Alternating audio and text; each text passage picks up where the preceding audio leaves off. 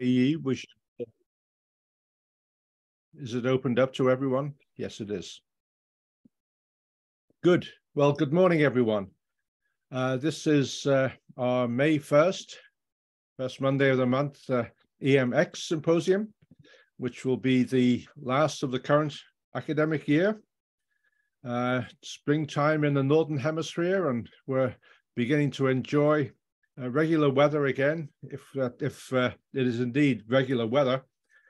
We'll look forward to seeing people in these summer meetings. M&M coming up in late July, and the IMC in Busan in September. We start again at the next academic year in October. Anyway, we have pretty exciting speakers today, and who are going to be able to talk to both constituencies. And so this should be of interest to both audiences, the bio and the physical sciences people.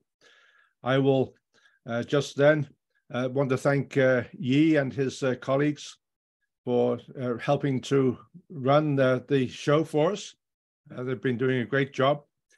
And of course, our colleagues, Jen Dion and Professor Yi Che. But I'm very happy to hand over to our friend Hua Chu, who will introduce the first speaker. Hua, please.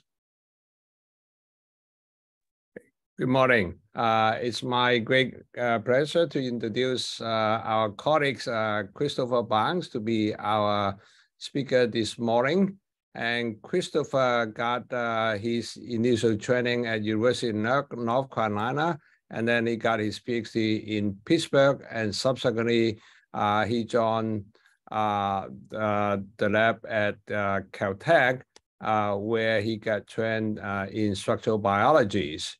And it's our great fortune to have Christopher Barnes to join our faculty a couple of years ago in the Department of Biology.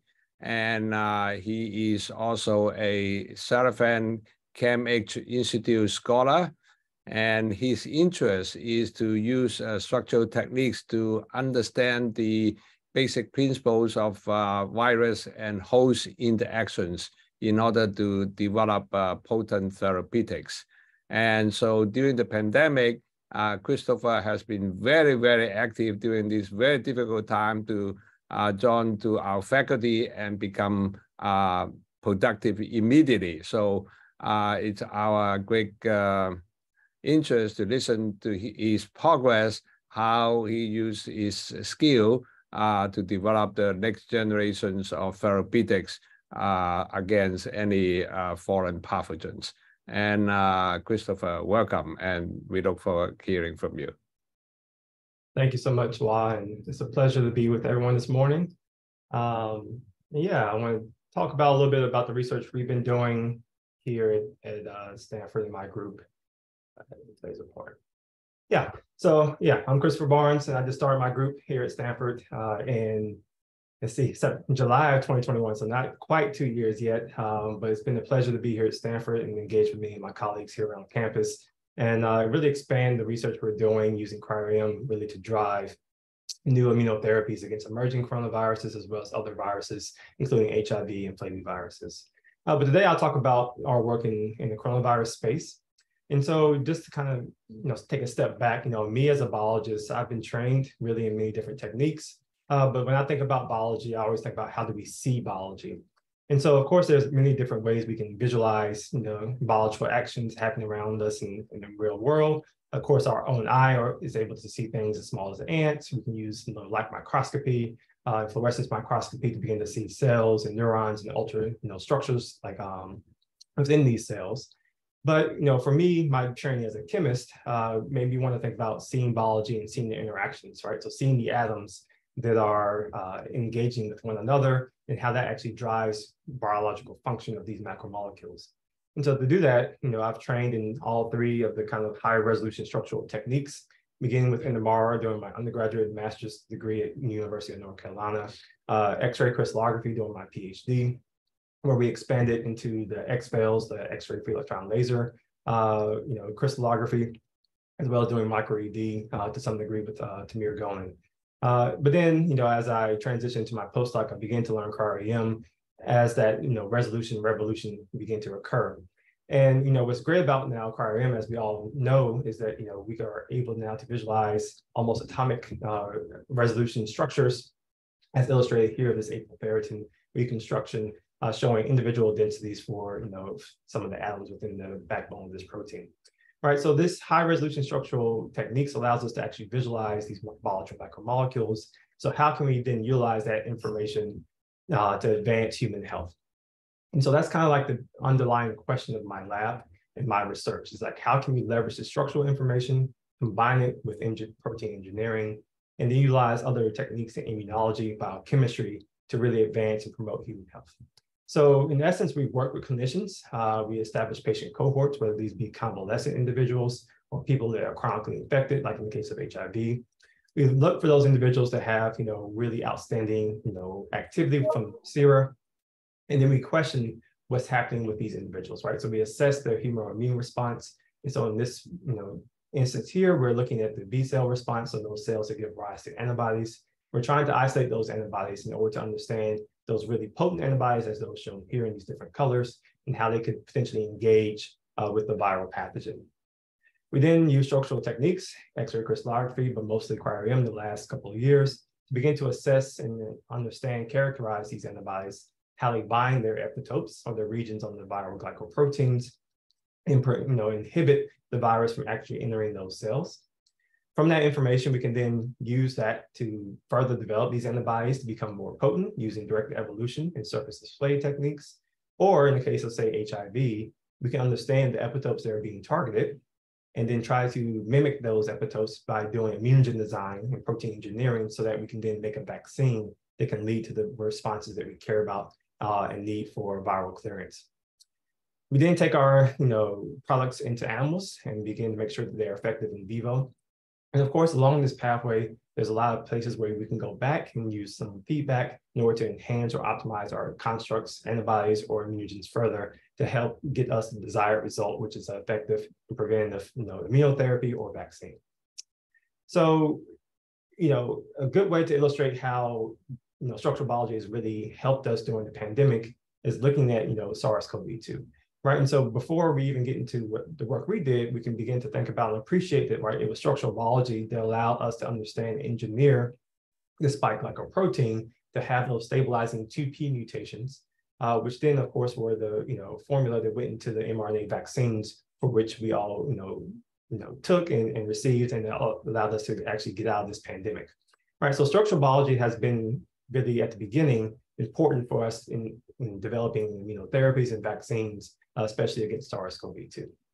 So, during my postdoc, Pamela Bjorkman, whose lab I was in at Caltech, raised, access in group meeting, who wants to volunteer to, work on this project. I was like, sure, I'll volunteer. I'll work on, a couple of SARS-CoV-2 projects because I had been doing a lot of HIV work.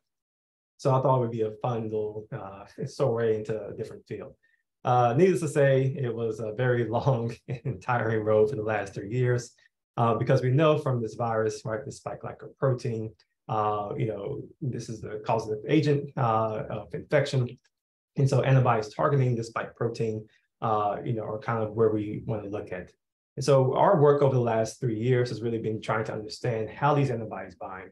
And so we're utilizing low resolution techniques, high resolution cryo-EM techniques, as well as X-ray crystallography to solve well over 50 structures within the last 3 years to help us understand many different aspects of viral entry and how antibodies can prevent viral infection. And so just to kind of highlight some of the work we did, first being, adapting techniques from Andrew Ward's group using negative stain, EM to epitope map polyclonal responses from individuals at the beginning of the pandemic and begin to understand that the high correlates of neutralizing activity. So again, these are convalescent donors looking at their sera dilution titers that can neutralize. So the higher the titer, the more potent the response. We began to understand that the dominant epitopes being recognized by antibody responses were those towards the receptor binding domain, or the RBD, shown here in red, as well as dominant responses to other domains, including the internal domain, which I'll speak about a little bit further in my talk. We then worked with Michelle Nussenswack's lab to isolate monoclonal antibodies, and for which we then classified these monoclonal antibodies into 4 distinct classes based off their characteristic properties, whether or not they could, inhibit ACE2 binding as those in class 1 and 2, if they set outside and target more conserved regions like in class 3 and class 4, and what that means for actually making antibody cocktails for the immunotherapy, which we were able to illustrate and utilize and move a few antibodies into the clinic during the pandemic. We also began to look at, how antibodies that were very, very potent, what made those antibodies more potent than, say, clonal relatives. And so we began to show that, bridging interactions, quaternary interactions between antibodies in the domains within the spike trimer are really important to lead to potency, including mechanisms that lock the spike RBDs into a closed conformation, as well as the understanding how antibodies could potentially bind and have intramolecular avidity, or basically be able to bind with both arms of that IgG antibody and basically attach and have higher affinity, local affinity on the spike trimer. And this actually became very important for antibodies as we moved them into in vivo models, and the antibodies that combine with avidity typically behaved and were more effective at preventing infection or treating infection. As the mRNA vaccines began to roll out, we began to randomly sample individuals and look at the antibodies that were being elicited by the spike trimers that were present now in our cells, and showed that these antibodies were structurally and functionally similar to those found in convalescent donors. We utilized structures from ACE2 bound spike trimers or RBDs to help design de novo molecules in collaboration with the company Neolukin outside of the University of Washington, and showed that computational modeling of these de novo mini binders or ACE2 mimics experimentally we determined these structures and showed they were quite similar. And these, of course, then went into the clinic as well and showed the ability to protect. We began to understand viral escape and how antibodies were able to thwart this viral escape mechanisms, and showed that there are properties in certain classes of antibodies that are really good at dodging these variants of concerns as they were popping up. And finally, we began to look at cross-reactive antibodies like the one shown here, C118, which showed that antibodies raised from the SARS-CoV-2 infection could bind multiple SARS-CoV virus lineage or coronaviruses that were emerging, and showed that if we were actually to adapt this and take RBDs from these different strains and put them into mosaic particles, that these could actually elicit very cross-reactive antibodies that would be protective against emerging coronavirus threats. So that was my postdoc. And a lot of work went into a lot of the things we did, showing all the polyspecificities of antibody responses, how monoclonal antibodies really target RBDs, as well as just understanding the antibody combined to the RBD landscape. So as I started my group here at Stanford, I had kind of 2 nagging questions, in my head related to this coronavirus, spike trimer. One being, were there other epitopes outside of the RBD that could serve as potent neutralizing or targets of potent neutralizing antibodies? As well as, could we actually identify other epitopes that were more conserved across the entire family of coronaviruses? And so some of this work for the initial question was spurred by that low resolution negative stain EM map, which showed that this antibody shown here in green was targeting the internal domain, right? So could there be other antibodies doing that? So the field had already kind of answered that question and said that, for the most part, while the NTD is an antigenic site and you get multiple responses, and this is work done by David Wiesler and many others, but really the predominant site for antibodies that could neutralize, which is, again, protect or prevent viral infection in an in vitro setting, were antibodies that target this one site here, called the site 1 or antigenic supersite. And because this one site was the predominant site for neutralizing antibodies, it was easily escaped among variants of concern that were arising. So many people began to ignore NTD antibodies. But when Omicron hit, and we saw that Omicron had 15 mutations in the RBD that, for the most part, overlapped with regions of known potent neutralizing antibodies. Yet, when we boosted people with mRNA vaccines and saw high neutralizing titers, this made us speculate that whether or not other epitopes were contributing to these increased titers.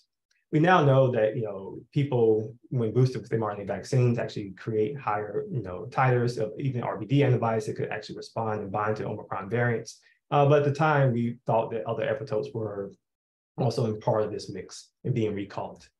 So in this work shown here, we, in collaboration with Michelle Newsenswag's lab at Rockefeller University, we isolated many different NTD antibodies and began to characterize them in asking 3 specific questions. 1, do these NTD antibodies evolve and gain more mutations like those of their RBD counterparts? Are there other neutralizing epitopes outside the antigenic supersite that could be the target of NTD antibody responses? As well as, can NTD antibodies cross-react among all the different variants of concern and be utilized in emerging immunotherapies to ward off continued antigenic drift within the spike. So working with Michelle's group, we isolated over 500 different monoclonal, or I should say cloned over 500 different monoclonal antibodies and first tested binding. And so what I'm showing you here are antibodies isolated either 1 month or 12 months. And what you can see is that, those looked at 12 months or showed higher affinities to the different NTD baits or proteins from the different variants of concern. And those clones or these antibodies that persisted over the lifetime of that individual also showed higher affinities. So this suggested that the NTD antibodies were indeed evolving and gaining somatic mutation to have higher affinities, but this didn't correlate with increased neutralizing titers, right? So in essence, antibodies that were isolated 1 month convalescence showed similar neutralizing profiles as those isolated later on throughout the course of the individual. So that was, disappointing because in the case of RBD antibodies, we typically saw increased potency the further you went out from convalescence or mRNA vaccination. But needless to say, we had some potent neutralizing antibodies, and so we began to map these antibodies using a BLI competition assay. So what I'm showing you here is a heat map of this competition assay in which we have an antibody bound to the biosensor. We come in with the NTD monomeric bait, and then we ask whether or not the second antibody can bind. So competing antibodies show up as blue, non-competing show up as red. So what I hope you can appreciate is that we have 6 distinct sites or classes of antibodies. And then if you look at the neutralizing profile shown here on the right y-axis, you can see again, neutralizing equals blue, non-neutralizing is red, where you have neutralizing activity mainly against the wild type of gamma strains, but not Omicron for sites 1 and 2. Site 3 doesn't really neutralize much, but then when you get down to sites 4, 5, and 6, we begin to see a broad neutralizing activity of these antibodies, right? So this suggested to us that we were having antibodies that were targeting most likely non-antigenic regions or that non-antigenic supersite region. So we turned to cryo-EM to begin to investigate these 6 antibodies shown here, who all show, when expanded onto a larger panel, broad neutralizing activity. So what I'm showing you here is their neutralizing activity or their mean IC50.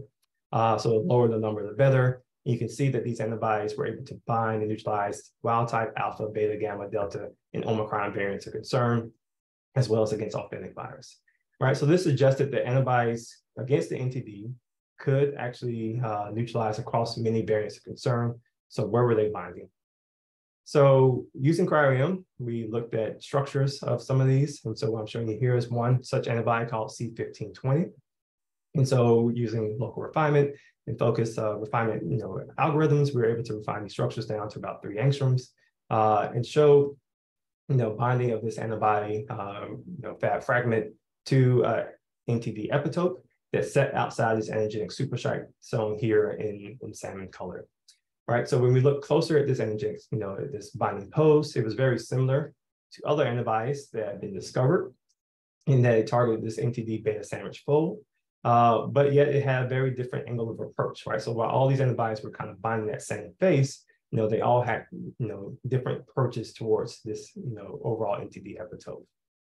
So what made our antibody more potent or able to cross-react with many different variants of concern, whereas these other antibodies were, somewhat cross-reactive, but not as good as ours. So if we zoom in on the CRH3, we begin to see that this long loop encoded by the V gene of this antibody was able to insert into this hydrophobic pocket that's typically gated by this antigenic supersite loop as well as this N4 loop, right? And so this gate is typically closed. It's kind of illustrated here and here. And so our antibody is basically just opening this gate up and displacing any hydrophobic ligand that is bound within this region. And so this hydrophobic pocket in the NTD is actually a site where heme metabolites typically bind. And so and those heme metabolites have been shown to actually encode some resistance to different antibody responses. Right, so we displace those heme metabolites and bind with high affinity into this hydrophobic pocket, mediated by hydrophobic residues at the tip of the CDRH3. And by doing so, we also, our antibody doesn't engage really with these loops in the supersite or the N4 loop, which are spots where you see hotspots for viral mutation that could lead to escape. You compare that to these other two antibodies that also somewhat, approximately engage that hydrophobic pocket, but they do so by also engaging the antigenic supersite, making them more susceptible to mutations within this region. Same here, where you have engagement with that hydrophobic pocket, but you also engage the N4 loop, making it more susceptible to mutations in this region. This other antibody shown here also, opens the gate and inserts, but again, it binds and opposes such that it would engage also these antigenic supersites. So in essence, by displacing, these loops, which are known hotspots for mutations, and burying into this hydrophobic pocket, our antibody was able to bind with high affinity and avoid mutations commonly that arise within these antigenic supersite regions. So that was important to show that we have this one antibody that was highly potent and neutralized across many different variants of concern. We also looked at this antibody C1717, which was from a different class of antibody. And this one was really nice to see. And so you have this antibody binding proximal to the viral membrane and situated such that it's very close to the fusion peptide machinery. And so within 10 angstroms of this fusion peptide machinery, suggesting that it's most likely sterically hindering the ability of this fusion peptide to be processed further by the cellular proteases that are responsible for cleaving it in order to prime it for insertion into the viral membrane. But what I really liked about this structure was for the first time, I was able to visualize an antibody binding pose that was very similar to what I saw originally in my negative stain EM reconstructions from convalescent patients, showing that these antibodies that were binding proximal to the viral membrane could indeed be a potently neutralizing antibody response that dominated that convalescent sera. Looking at the specific interactions, this epitope was framed by two glycans at 282 and 603. But what's really interesting about these antibodies is that not only do they bind to the N-terminal domain, but they also bind other domains within the spike trimer, including this SD2 domain encoded by residues between 580 and 614. And what's really interesting about this is we tend to see escape mutations arise around position 603. And so we always wanted to know, since we never visualized antibodies binding to this region, what was the mechanism of this selective pressure? But now we see that NTD antibodies binding in such a manner could promote selective pressure against the virus to escape by moving around this glycan at 603 in order to thwart these types of antibody responses. Right, so this again was a clear illustration of antibodies that could promote selective pressure binding outside the antigenic supersite and leading to neutralizing activity. And so finally, we looked at one more from a different class, and this one is C1596. And this is really exciting for me because this is the first time a student of mine was able to do some structural biology within my group. So Adonis Rubio, he's a second-year immunology student in my group. And he saw the structure of C1596 down about 3 angstroms using local refinement, again, to get higher resolutions at the NTD antibody interface. And what I loved about this structure is that when we looked closely at it, we see that not only is this antibody, again, binding to the NTD outside that antigenic supersite, but it's actually forming a quaternary interaction between the RBD as well as the SD1 domain on the same promoter. And so this is really interesting because this bridging interaction actually maintains the RBDs in this up conformation. So these are antibodies that are actually priming the RBD to potentially engage with ACE2, but yet these are highly potently neutralizing antibodies. And we think the mechanism is such that it's forming this epitope or this quaternary interaction, and then there potentially is FC-mediated interactions that are sterically hindering the ability of ACE2 to actually bind to the spike trimers on these proteins. So we're taking this information and utilizing that to actually develop future molecules. In that if we take the NTD structure, this antibody shown here in purple, and couple it with the RBD-specific antibody, we begin to make bispecifics. And that's because this up RBD allows for a distance between antibodies binding these two distinct epitopes to be within a distance such that they could be attached to a single IgG-like molecule. So using this structural information, we're able to then design many different bispecific reagents shown here, whether these be cross maps. So in this case, what we're doing here is adding an NTD binding arm as well as a RBD binding arm. And we're asking, can these bind with avidity within the same spike trimer? We're also doing other formats, which allows for tetravalent types of interactions within the spike trimer, whether it be a Fab plus single chain FB, or it's kind of tandem single chain FB types formats. What we see so far is that when we do make these bispecifics, we do have some synergy between the NTD and RBD arms, suggesting that these types of molecules, which are resistant across many different variants of concern, are able to bind with intermolecular avidity and could be next generation immunotherapies that could fight off emerging variants of concern in the near future.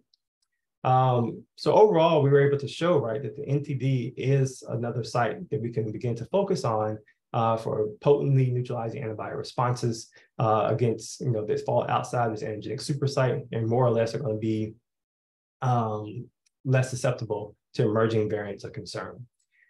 These antibodies are somewhat rare within the population, so we probably most likely won't see a lot of selective pressure that's able to escape these types of antibody responses, which again makes these a good immunotherapies moving forward.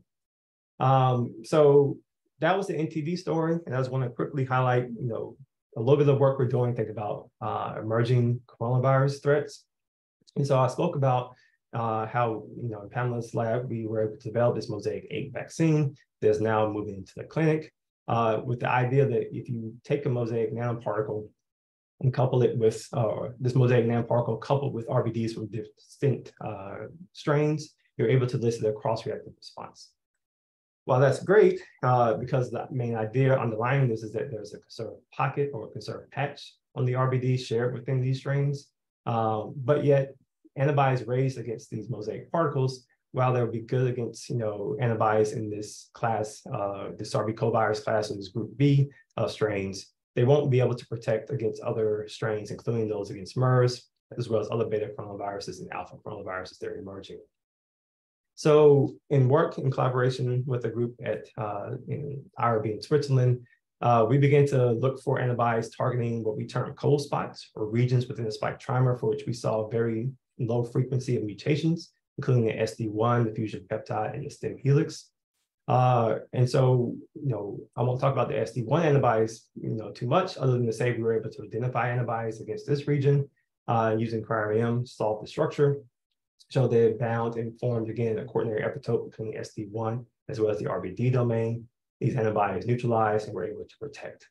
But yet these were, again, limited mostly to SARS-CoV-2 variants of concern and were broadly cross-reactive, similar to what we saw against the N-terminal domain antibodies. But antibodies that we begin to look at against the fusion peptide and stem helix were quite cross-reactive, and we were really happy to see this, which I'll show you in the next slide. So we isolated many different antibodies, and just to go here, and we show that these antibodies, again, can cross-react against many different peptides from many different strains of coronaviruses. So if you look at the fusion peptide antibodies, you see the ability to cross-react and bind against all beta coronaviruses, alpha coronaviruses, a delta coronavirus, as well as a gamma coronavirus, right? So this suggested that antibodies that were raised from convalescent donors could indeed cross-react. We also looked at antibodies against the stem helix and showed that they were, somewhat limited to cross-reactivity within their own family, or not in this case against the beta coronaviruses. But every once in a while, you did find antibodies that were able to cross-react even against alpha as well as some gamma coronaviruses. So this was, really eye-opening to see that we can have antibodies that cross-react that were identified from human donors. And more importantly, these antibodies, again, neutralized. So looking at the neutralization profile, we see in the case of some of the stem helix antibodies, potencies on par with those found against the RBD targeting antibodies. So while not cryo-EM, we did solve a structure of these antibodies. And this was done by Morgan Abernathy in my group, and showing that, the antibodies bound to this helical peptide, and showed that it was really focused on these 3 residues. These 3 residues are typically occluded within the spike trimer. So we're trying to actually trap now the spike protein in a conformation such that we can actually see binding of these antibodies to the native epitope on the spike trimer. And the reason we think this is possible is because this residue here at position 815 is a site of TMPRSS2 cleavage. And so therefore this residue must flip out and rotate at some point in order for the protease to actually cleave at this position. Right, so we're using different ways to trap this, including thinking about using time resolve techniques, because we know if we bind this to ACE2, we get an instant triggering, this allosteric throughout the spike trimer that could allow for better binding of these antibodies. But generally speaking, these antibodies have been identified by other groups as well. And again, they all bind these 3 residues, which, as you see here, are highly conserved across the coronavirus family, again, explaining their high cross-reactivity and their potency. And so we've also looked at the stem helix antibodies, showing that these antibodies all kind of also fall into similar classes, all binding this peptide, and suggesting, again, this is another site of neutralizing activity, because when we take these antibodies and treat them or put them into animals, we can show that they prevent infection if given 24 hours post a challenge. We can see that, compared to isotype, the animals don't get sick. Or if we give the antibodies after viral infection, we can show that the animals, again, are treated by these antibodies, suggesting that these antibodies are also effective inside animals, in animal models. So collectively, we think that these 2 sites at the fusion peptide and the stem helix are important sites for future immunotherapies, as well as for vaccine presentation. So we're working to develop now immunogens that will allow us to elicit these types of antibody responses. And some of this work is in collaboration through a HHMI funded project with Carolyn Bertozzi, Tyler Wang, and Peter Kim here at Stanford, thinking about how we can begin to make immunotherapies against emergent viruses, including not only coronaviruses, but also influenza, as well as other respiratory viruses. But going from here, where else can we do? We can begin to think about focusing on the receptors themselves in humans, which is illustrated by work shown here in collaboration with Paul B. Nash's group at Rockefeller University. And so this is, I like showing the structure, to others outside of the field, but within the field, it's also great to see how far cryo-EM has really come.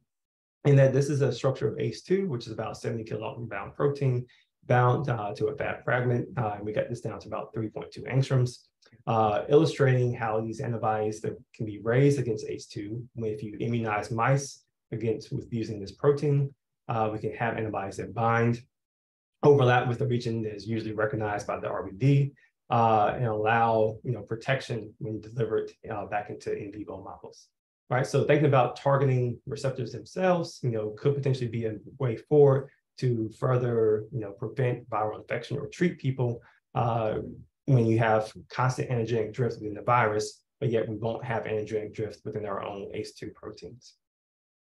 So with that, I'll end and say, it's been a pleasure, to start my group here at Stanford.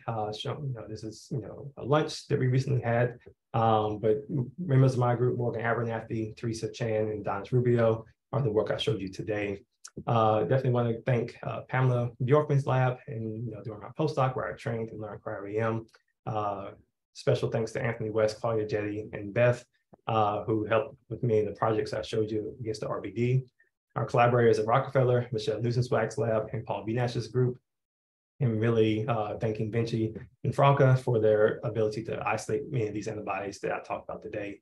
Davide Robiani's group at the IRB in Switzerland, who we're collaborating with on the fusion peptide and stem helix story, and the Stanford collaborators Mark Davis and Posu Hong, as well as the HHMI EPI team, and our funders at HHMI, the Gates Foundation, and BioHub. So with that, I'm happy to take questions. And this is a gift that just showed up on campus back in December. They were excited to get finally installed.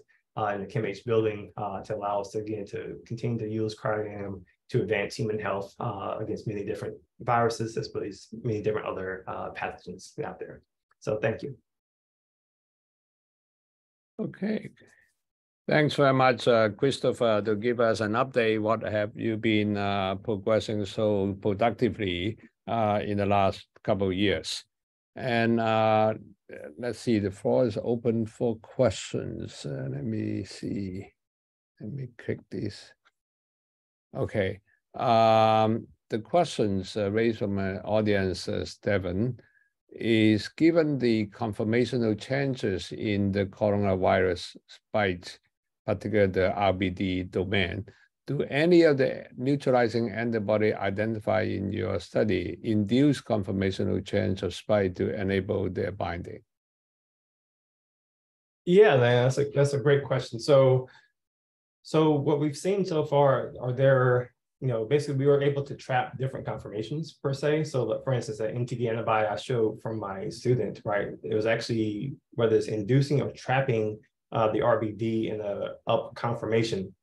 That's what we see. And we see this because it's bridging glycan in the terminal domain is stabilized by binding to this antibody.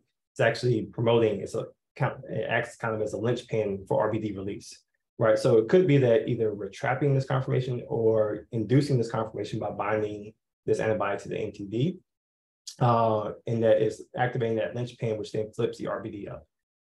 So we see this, routinely, where we'll see different conformations that are locked or different than what you would see in the non-bound structure. And so we do think, there are certain classes of antibodies that can induce, the spike trimer to disassemble, right? So like in the case of the SD1 domain, if you look at the cryo-EM map, let's quickly go back. So this cryo-EM structure was actually of a protomer because the SD1 epitope is such that it forces the NTD to move out the way. And when doing so, then forces, it kind of destabilizes the S1 domain and produces this disassembled trimer, right? And so we have shedded S1 polymers that were actually the structure we determined, right? So there are antibodies that, can only access the epitope by basically destabilizing the S1 domain, inducing a kind of a shedding conformation, which is a known kind of neutralizing mechanism. But those mechanisms are kind of hard to mimic, in the vaccine type of regimen. But yeah, these types of things do occur. Okay, in your cryo-EM studies, the one important element is to show where the antibody actually bind. Mm-hmm. But do you also have any estimate the binding frequency? In other words, if you have 100 spikes, and then when you react with the antibody, does each of these 100 spikes bind equally lightly, or there's some bind and some don't bind? What is the binding affinity of this antibody to the spike? Yeah, no, that's a great question. And we were actually quite surprised that many of the antibodies that were raised and identified early during convalescence actually really had high affinity. So we're talking low nanomolar affinities for most of these antibodies. And in fact, we've identified a few antibodies that had picomolar affinities towards their monomeric, domains or their monomeric epitopes. So if you couple these monomeric affinities of the Fab binding and think about an IgG format where you're going to have avidity and have even higher apparent affinities, these antibodies are quite high affinity targeting. So we do expect that when delivered at a certain concentration, that many of the spike trimers will be coated and bound by these antibodies. Mm-hmm. So in doing these kinds of work, what resolution is the bare minimum to be informative for vaccine development?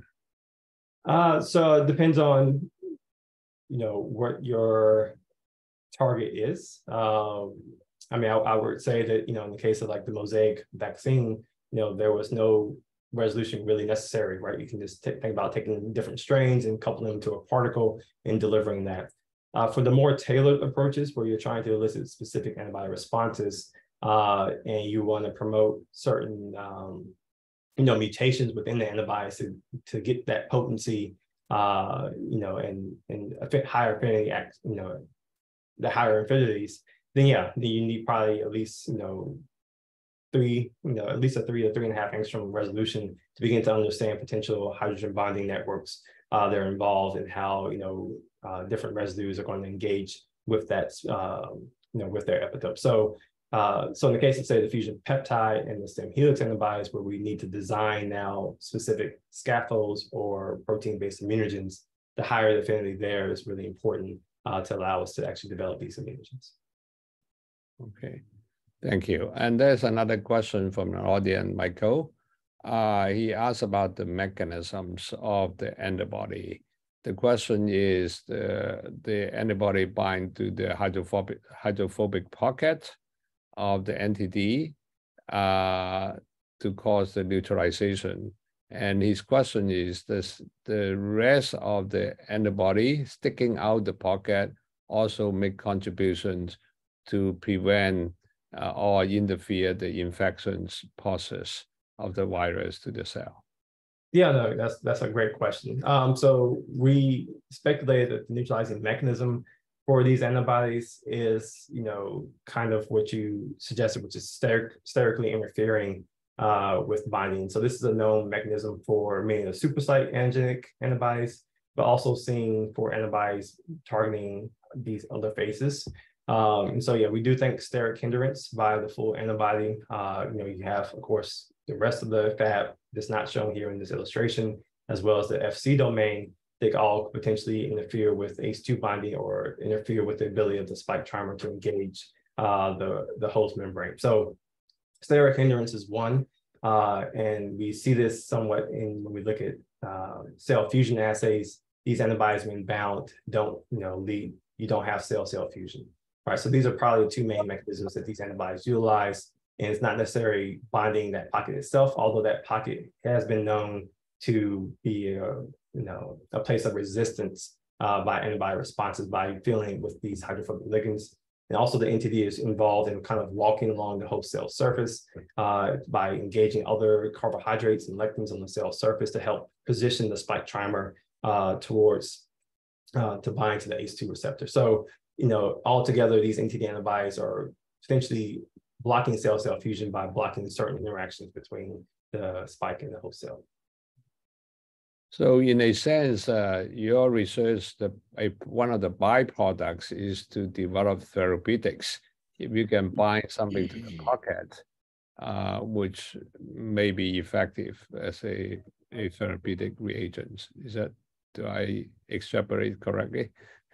Right. Well, we're just by targeting this pocket, these antibodies are recognizing a conserved patch, right? And so one thing about, if you think about antibodies that are going to be cross-reactive, cross-variant of concern, typically you want to target regions that are more conserved than something that's going to be highly variable, as in the case of the antigenic supersite, right? And so this conserved patch, which is the site of this hydrophobic pocket that engages heme metabolites, I think by just mimicking the engagement of these metabolites, right, by making this long CRH3, which fills into that, right, this is molecular mimicry of a function that the NTD typically carries out, right? So that type of interaction, is a suitable interaction to allow high affinity binding and again, lead to, cross-reactivity across the variants of concern. Whether or not, that pocket can be targeted by small molecules and act as a inhibitor, I think some groups did look at this, but I don't know the outcome of that data, of that research, whether or not you can just target this hydrophobic pocket and act as an inhibitor. Good. All right. I think I don't see any more pressing questions. Let's thank Christopher again for this very stimulating and exciting talk that he has done. So let's turn back to Bob to introduce our next speaker. Bob. Thank you, Wa, and thank you, Christopher. Terrific start to your stay here in Stanford. And we wish you well, and we'll follow what you're doing closely. Thank you. Gives me a very great pleasure to introduce our next speaker, Dr. Peter Dennis, who I think from the physical science point of view is known for his developments, not so much of the electron microscope, but for the detection of electrons themselves, which has, of course, contributed so very much to the cryo-EM revolution and the improvement in resolution of the biological imaging with the low electron doses. So Peter, as most folks will know, has been working at the Lawrence Berkeley lab, University of California, Berkeley, for several years now. Was originally from New Mexico, spent time in Princeton physics department and at CERN in Europe. And now he's extending his work on electron detection to even the next stage, perhaps, of interesting things about superconducting microscopy, which we may or may not have time to go into today. But anyway, it gives me great pleasure then to introduce Peter Dennis, who I'm sure will address questions in both the biological and physical sciences field. Peter, over to you, please. Thank you very much, Bob. And thanks to the organizers for inviting me. So I always like to start by pointing out that the well-named but poorly pronounced Bishop Berkeley in 1710 asked if a tree falls in the forest and no one hears it, does it make a sound? So even 300 years ago, people were asking for high quantum efficiency detection. The problem in general is summarized here. There's an electron source, there's an electron detector, and of course, there's the electron detector developer.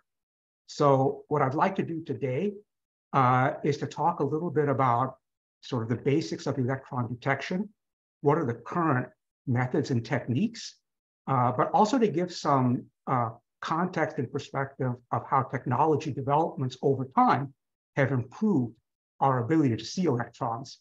And then I will say a little bit about what I'm working on at the moment. There's a long history to this field. There's a long history to electron microscopy. And so there are many people and many ideas. So I can't give a whole story. So this is just part of the story. And it has a sort of parochial viewpoint. So apologies in advance. So an electron traverses some detection medium. It deposits energy mostly by ionization. So there's some dE deposited for some dx of the path length that it travels.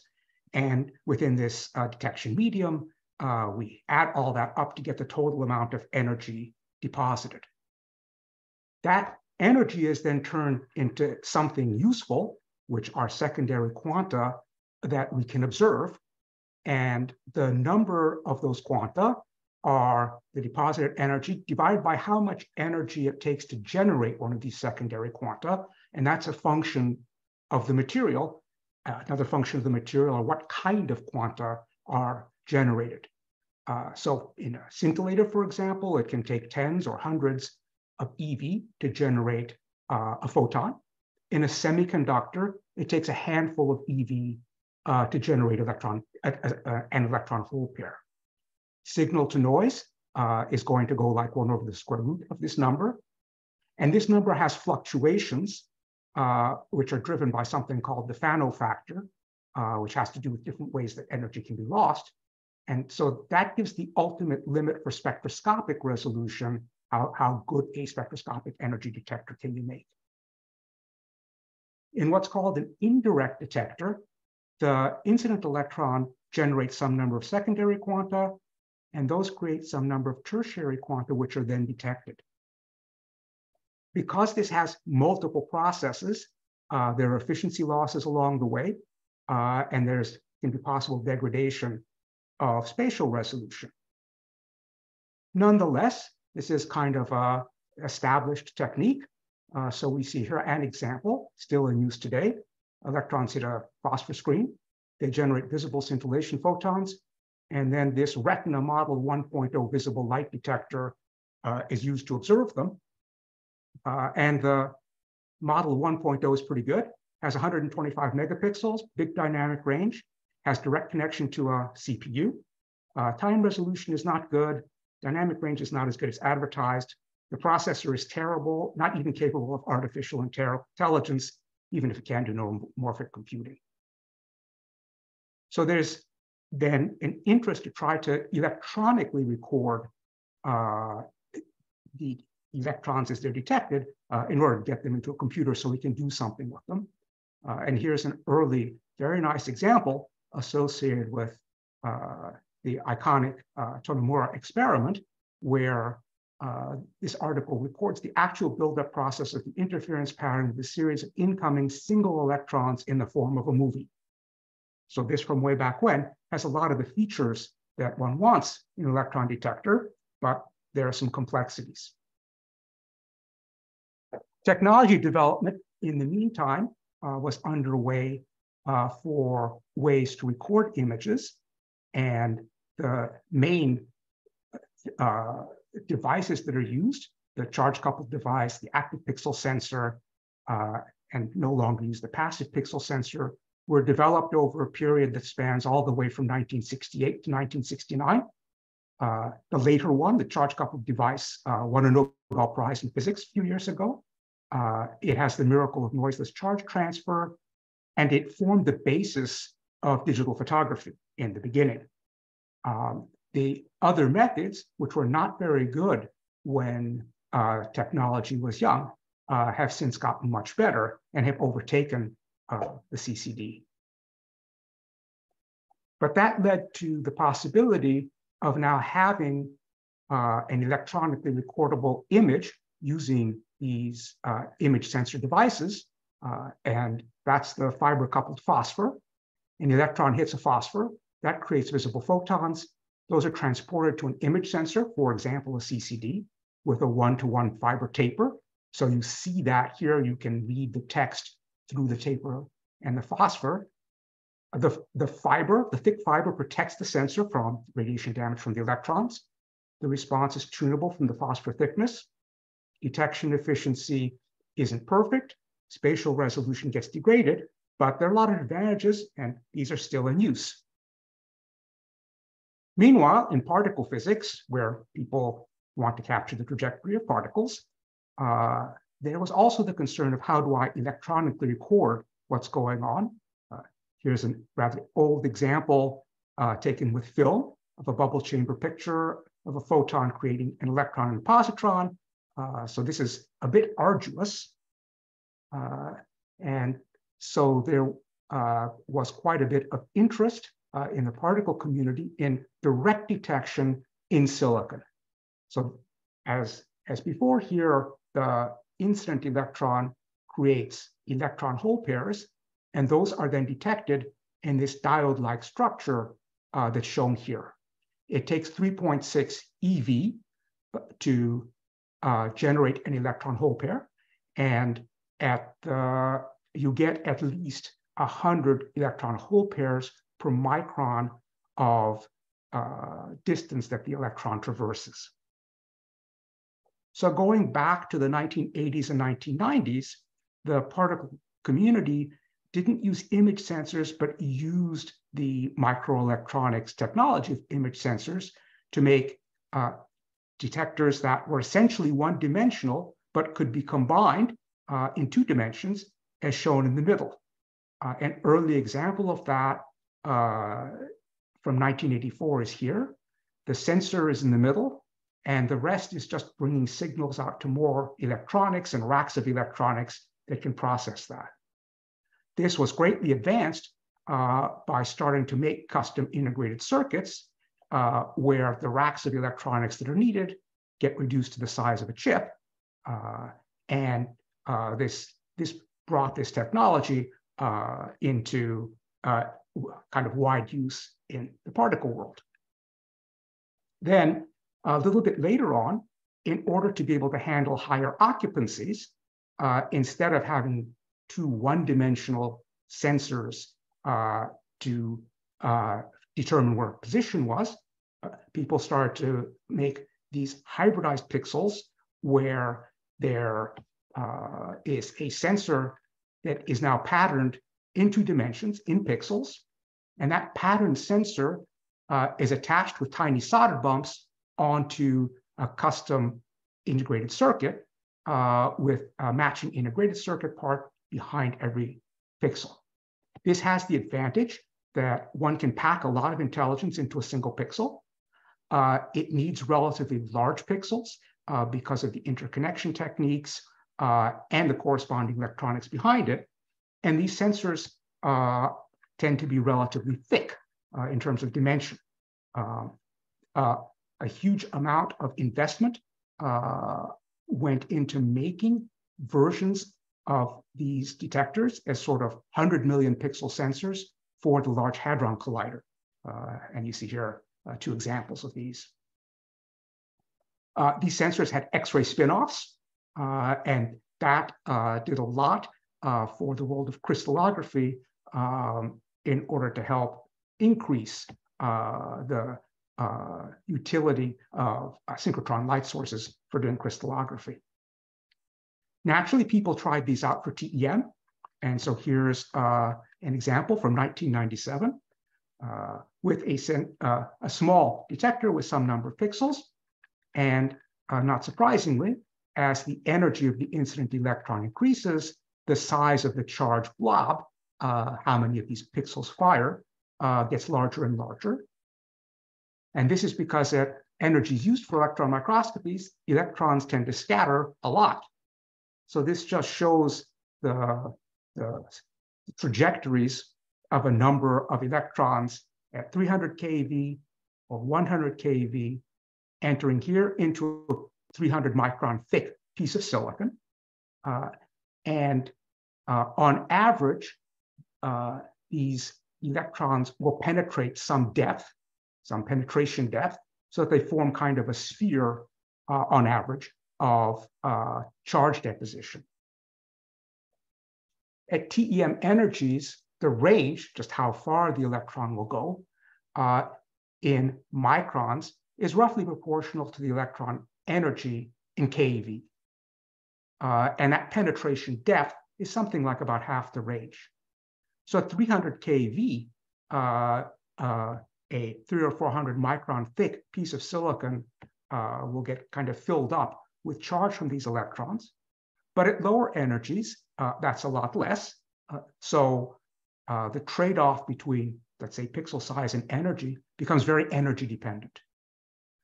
Another feature is that the energy deposition, DDX, starts to increase quite a bit as the energy gets lower. And that DDX goes like something like 1 over the energy.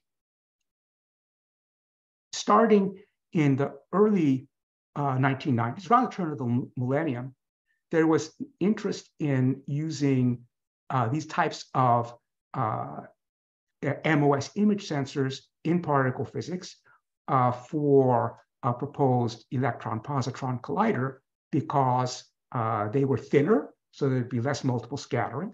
And because the pixels could be smaller, the spatial resolution could be higher. At that time, the technology had advanced enough that this made sense.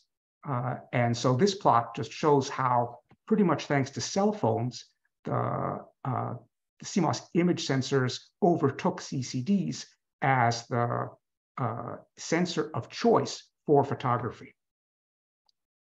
This is useful in electron microscopy as a way of overcoming multiple scattering.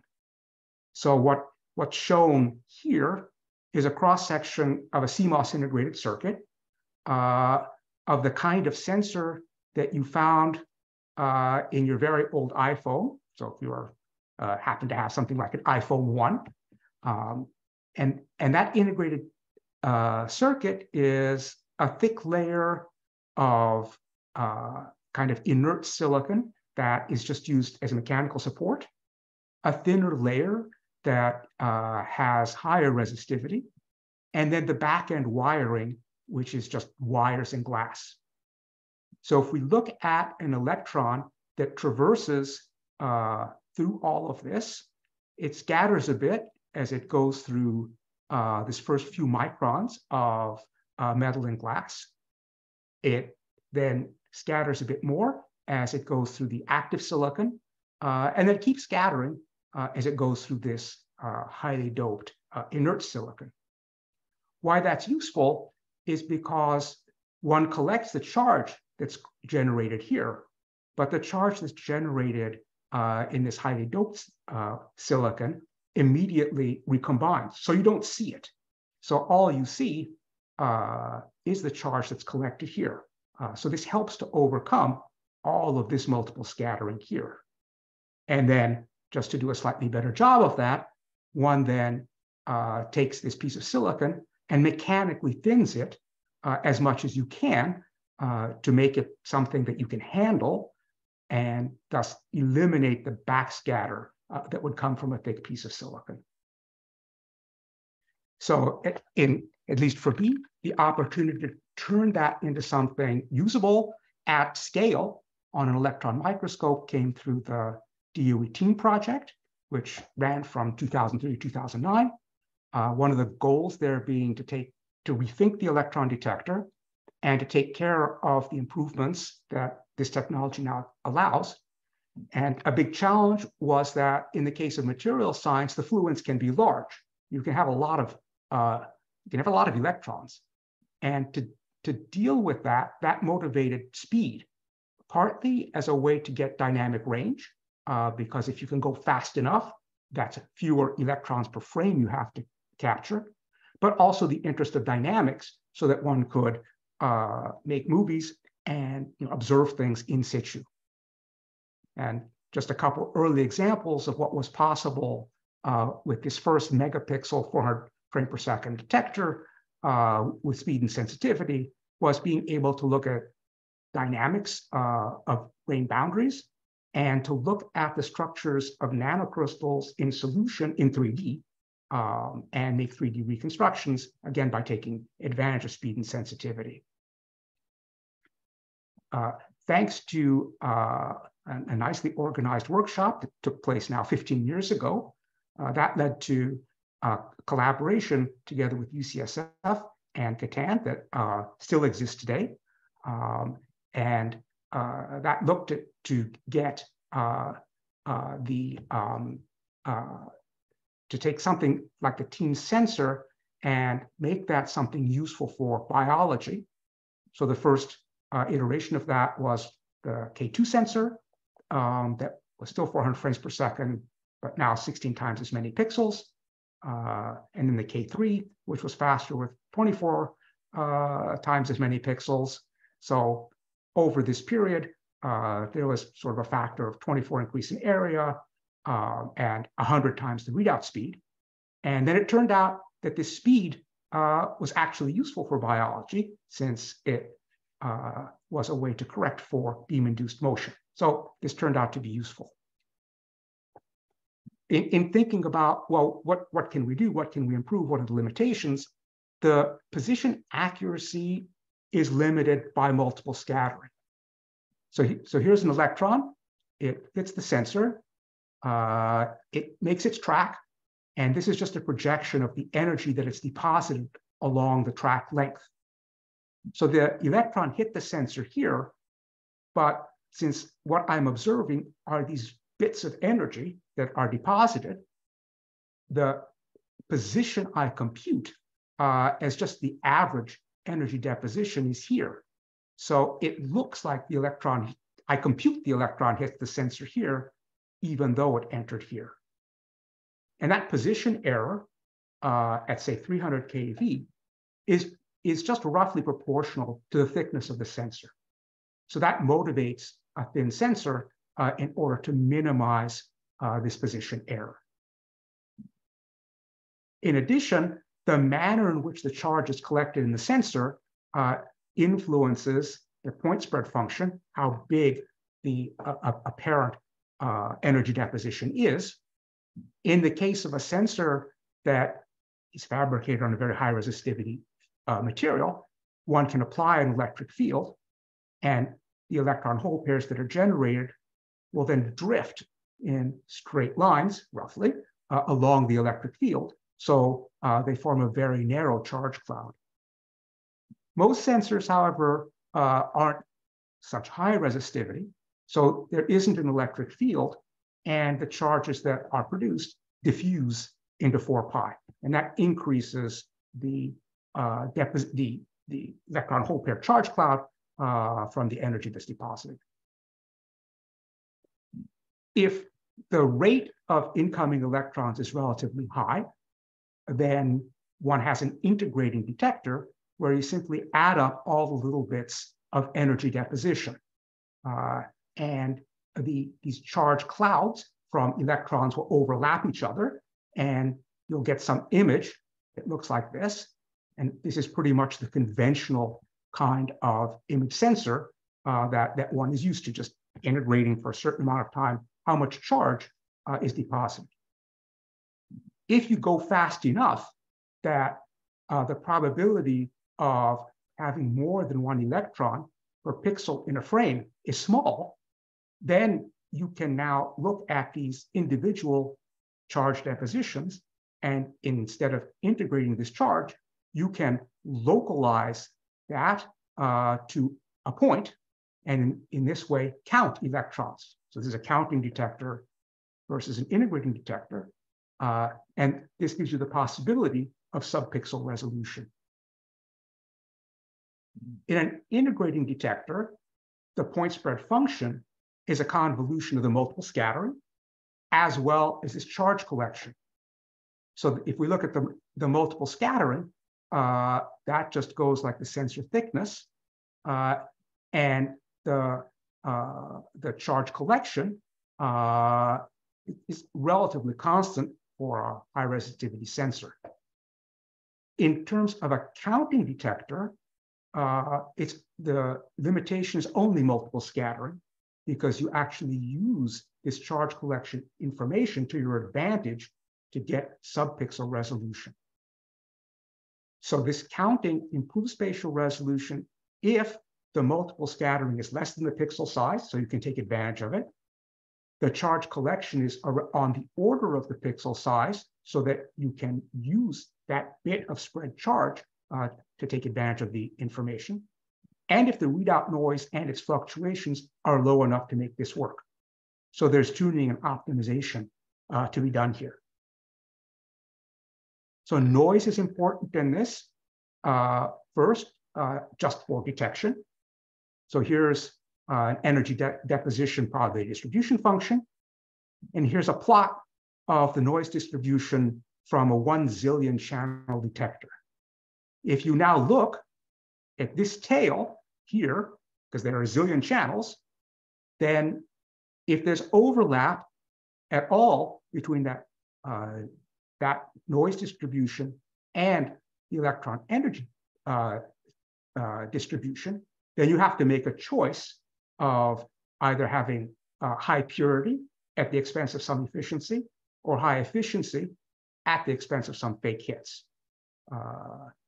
So that sets the basic detection efficiency. For subpixel resolution, because we're using this charge collection, noise is also important because we want to be able to measure these small amounts of charge that are collected in neighboring pixels. And so that amount of charge, the noise has to be low enough for us to be able to see it. So there's a trade-off between the pixel size, how far the charge spreads, and what the noise is in order to be able to use this technique. In a sensor that's thick, all of the energy is deposited in the sensor, and that energy loss will follow a Gaussian distribution. In a sensor that's thin, not all the energy is deposited in the sensor, and the distribution follows this Landau distribution, which is Gaussian on the low side and has a high side tail, because there are always ways to lose more energy, and the asymmetry of this distribution increases as the sensor gets thinner.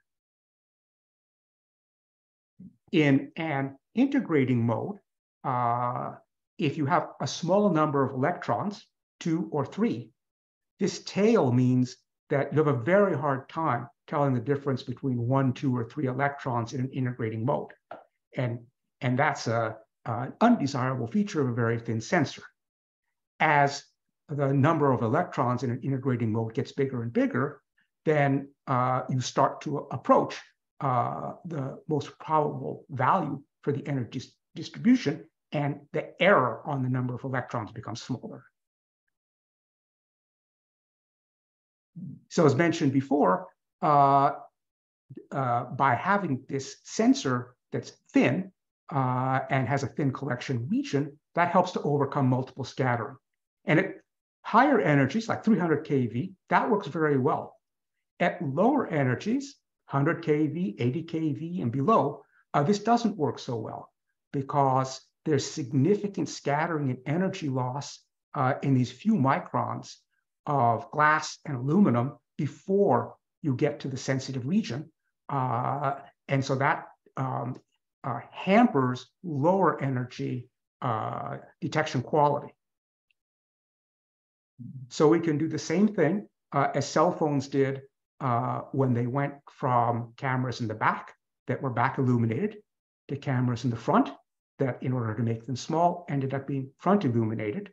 And that is to turn this piece of silicon upside down, remove all this inert silicon, and have the electrons directly impact the sensitive silicon volume. And so this just shows a comparison at 300 keV and 100 keV. And because one no longer passes through this inert material, that improves lower energy performance, works best at low occupancy, and these sorts of things are starting to become commercially available. So in terms of CMOS-enabled detectors, the kind I've described, all of these direct detectors effectively are a diode connected to some electronics, and the devilish detail is really how that connection is made. So to compare, for something CMOS image sensor based versus something that's a hybrid pixel, in one case, the active thickness is thin, the pixels are small. In the other, it's thick, the pixels are large. You get more signal in the hybrid pixel, but at the expense of more scattering. You get more pixels in a CMOS sensor, but you get more intelligence in a hybrid pixel. In a CMOS sensor, you can't hold that much charge. You can do much better in a hybrid pixel, but at the expense of the number of pixels. No single detector is optimal for every application. This prevents me from being unemployed. And the capability for specialized detectors is a good thing. So this is adding to what microscopy can do. So just to quickly say some words about some current activities, there are 3 here I'll just go very quickly through. The first is a sensor made for 4D scanning microscopy. Many sensors now record not just the amplitude, but also scattering pattern. And this operates at 87,000 frames per second, puts out a lot of data, which we send to our local supercomputer. So spitting out data at 480 gigabits per second. An example that I like very much is using that for low-dose imaging of clay. So I have a beam-sensitive sample where it's possible to get a very large field of view at high resolution. So here, half angstrom resolution with 500 electrons per square angstrom versus 1 angstrom at 6,000 electrons per square angstrom with sort of conventional imaging. Next is trying to make an improved detector for spectroscopy, for electron energy loss spectroscopy. These CMOS counting detectors are well suited, but right now, because they can't handle a lot of signal, the beam gets blanked, and so there are wasted electrons. So currently in fabrication is something that hopefully will improve that.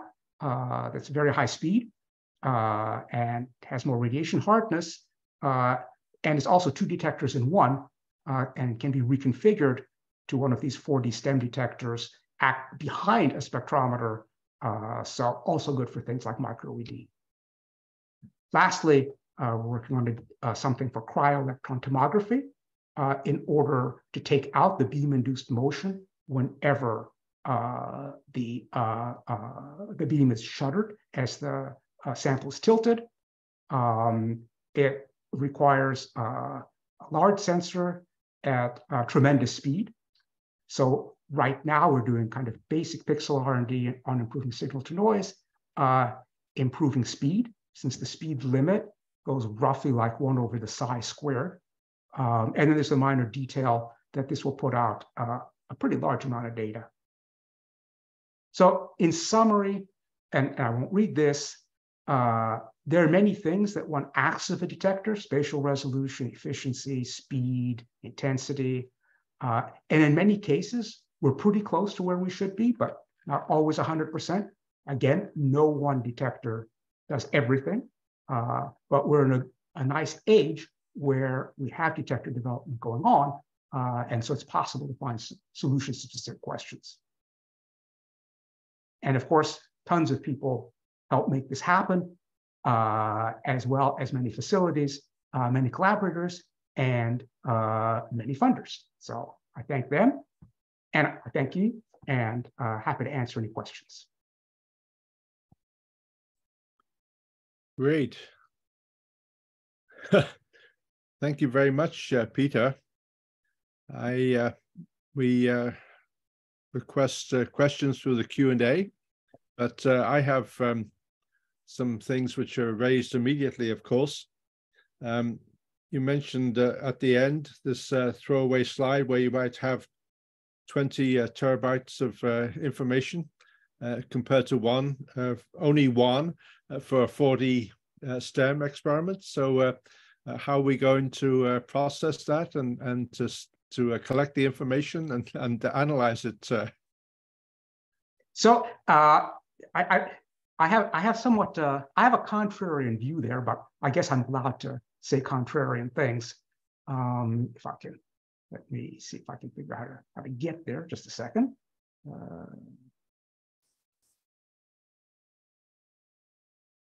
So this shows kind of data rates just at the National Center for Electron Microscopy over the last long period of time. So a factor of 10 to the 6 in 4 decades.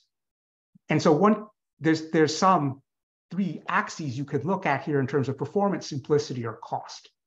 I tend to like to stay in the performance, and I think the ways for addressing these are by sort of adding more programmable intelligence near, but not directly on the detector. What I think the networking technology has improved at the same kind of Moore's law rate as everything else. So the problem isn't moving the data. The problem is where it lands and what you do with it. So in many cases, you can process this locally and, for example, count in FPGAs or do other processing. But it often turns out to be useful to be able to transport that information. So in the case of this 4D detector, being able to process those data sets in quasi-real time at NERSC has turned out to be a useful feature. So I think there are many ways to address this, depending on the need. If the interest is simplicity and cost, then I think one should do a lot of upfront processing. And if it's in getting the maximum performance, I think one should accept larger data volumes and be ready to move them to compute. I hope that answers the question. Thank you. Well, right, I will ponder that. But going back to your original title, Count Every Electron, how close are we to counting every electron and knowing where it came from and what its energy is? And I think you also added what time it was generated. Yeah. So how close are we to that? Or maybe we're already there. So I would like everything, that depends. So everything is very electron energy dependent. So as an example, people may know of the idea that Ken Downing had many years ago of a decelerator. And to take the electron after we've gotten the optical information out of it and change its energy to optimize it for detection. So depending on what the electron energy is, we're closer or less close in terms of being able to have high efficiency and high spatial resolution. As the energy goes up, the multiple scattering becomes less significant. At some point when the energy goes way down, the multiple scattering also becomes less important. Intermediate energies like 60 to 80 keV are real challenges for detection. So I would say that we are pretty good for most TEM energies. I think these technological improvements that help at lower energies help us to get to higher efficiency and higher spatial resolution, although I think there's still more work to be done then. In terms of spectroscopic detection, so if you want to detect the electron energy in the electron detector rather than by using an optical spectrometer, then that's a materials limitation by the Spano factor and how much energy it takes to create an electron hole pair. So people have looked at superconducting sensors where it takes milli-electron volts rather than several electron volts to create quantity to be counted. That dramatically improves the spectroscopic resolution, but they're a little bit harder to implement. Time resolution, there are hybrid pixels that timestamp, so that's pretty good. In terms of getting movies to the kinds of frame rates one would really want for the ultimate in situ case, of course, we're not there, but then maybe the electron source is not quite there either. So I would say there have been improvements, but there definitely is still more room for improvement. So do you think then that this will put the X-ray detector people out of business if you can determine, say, compositions through energy loss spectroscopy for every electron, which every electron is not going to create an X-ray. Every electron is an electron. So how would that influence X-ray detector technology? Competition is good. Electrons are going to do what electrons are going to do. So they're going to scatter. They're going to make X-rays, and then the question will be how much effort does one want to go into improving that X-ray detection? But I think there are definitely outlets for improving EELs as a technique to get better spectroscopy, and I would say not only at room temperature, but maybe other temperatures. I was sort of hoping that there might be a question from Nestor about this, but I don't see one. Let's see, there's a question, are we ever going to approach DQE of 1 at Nyquist? So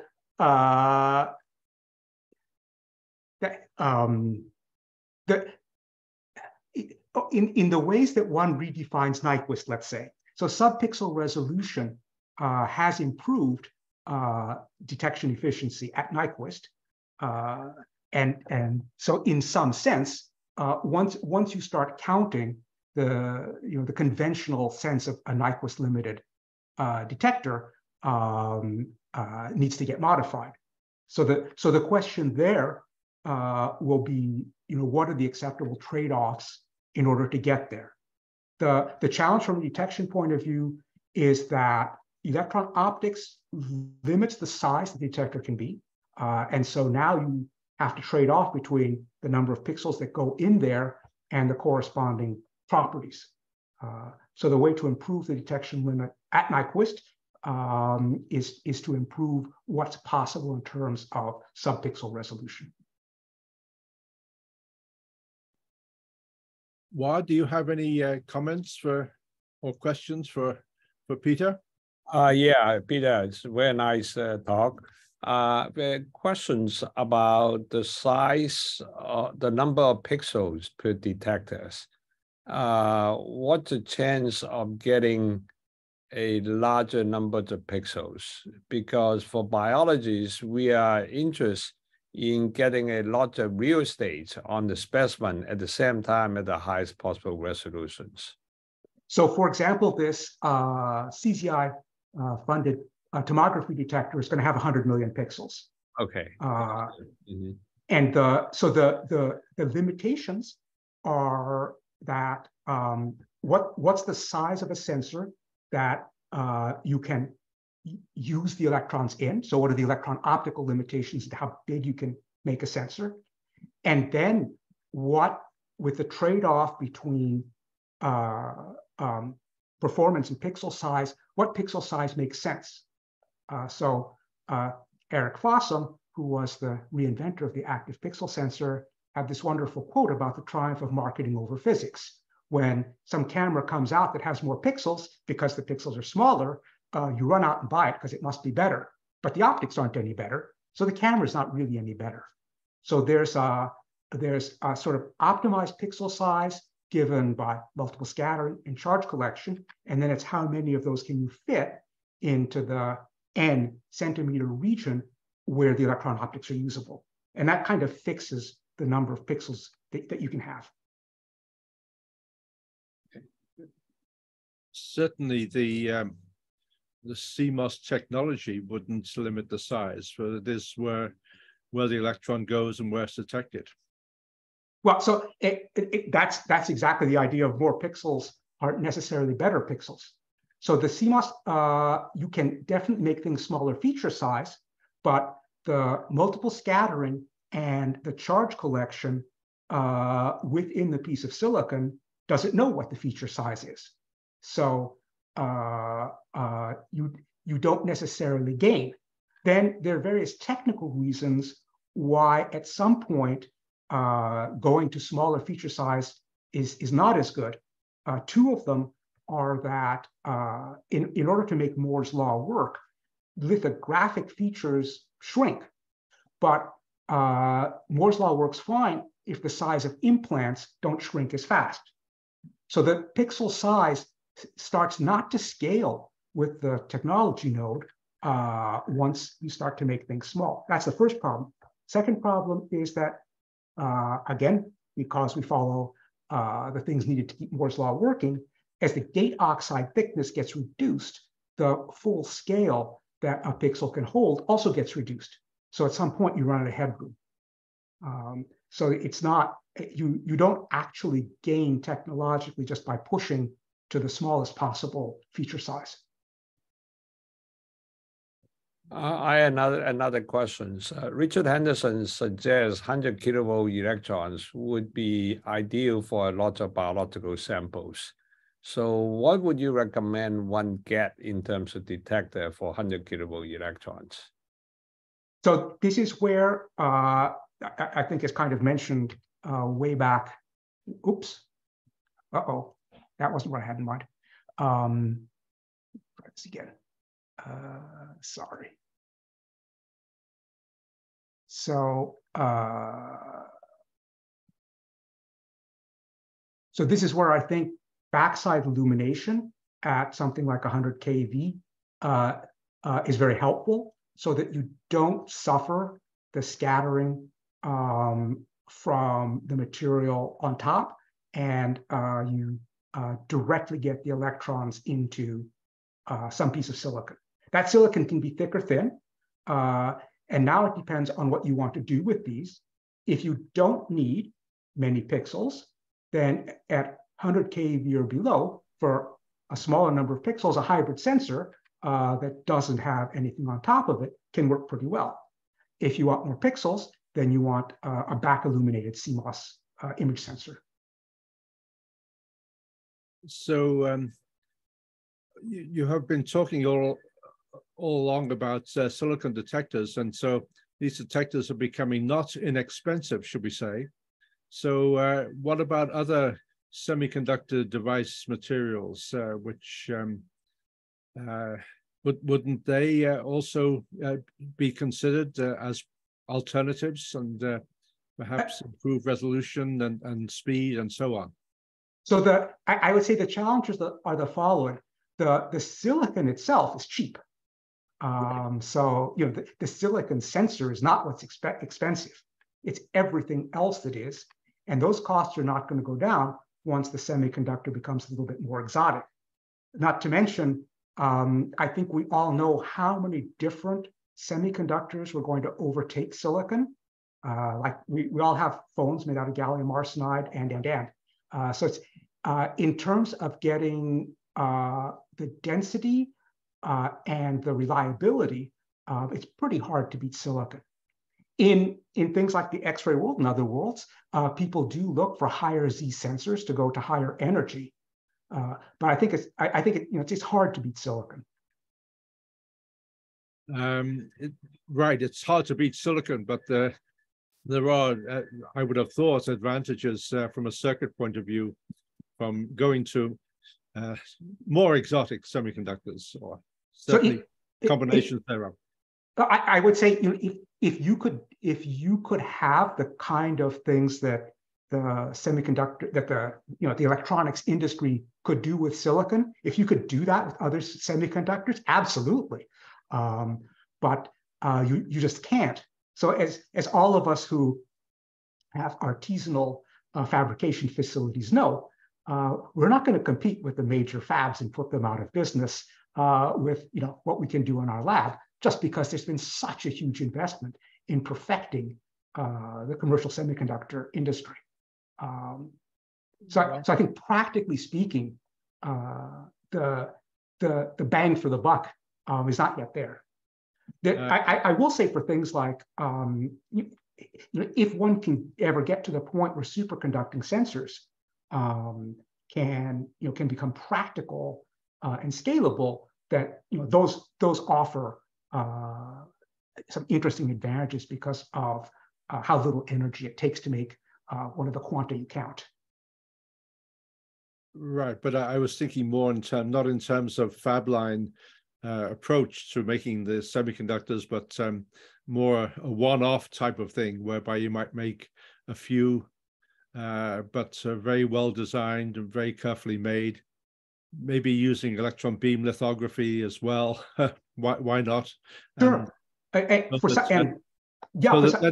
the cost of that particular detector would be high compared to a silicon, then at least it might offer the technological advances advantages.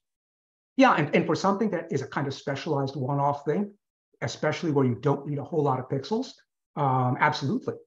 So for some kind of specialized scattering detector or EDS sensor or something like that, then absolutely. But for a large number of pixels where density and integration and interconnect are key things, there's just been so much investment in commercial fabs, it's just hard to beat that. Good. Since I teach my Engineering 50 class, Introductory Materials Science, this quarter, then I always keep saying that it's very difficult to beat silicon, just the same way as you wouldn't make a Golden Gate Bridge out of anything but steel. So I'm glad to know that silicon and steel still are going to be valuable materials for the future. So thank you. So I can recite all what you've been saying the last 5 minutes to my class then today. Thank you. I think that Wah has had to go to class already, and my class is coming up in an hour or so. So I'd like to thank both Christopher and Peter for a wonderfully stimulating session to close out our academic year. So thank you both. Thank you both very much indeed. Thank you. Thank you. And then we will, I'd like to thank Yi again, who's still here, even though he's meant to be going to class as well, for running our program this calendar year so very well. Thank you, Yi. Thank you. And we look forward to seeing everyone in the fall and at the various meetings over the summer. So please, good health, safe travels to wherever you might be going or not going, and let's look forward to new developments in electron microscopy, which might be around the corner in the fall of 2023. Thank you. Thank you both. Bye-bye. Bye.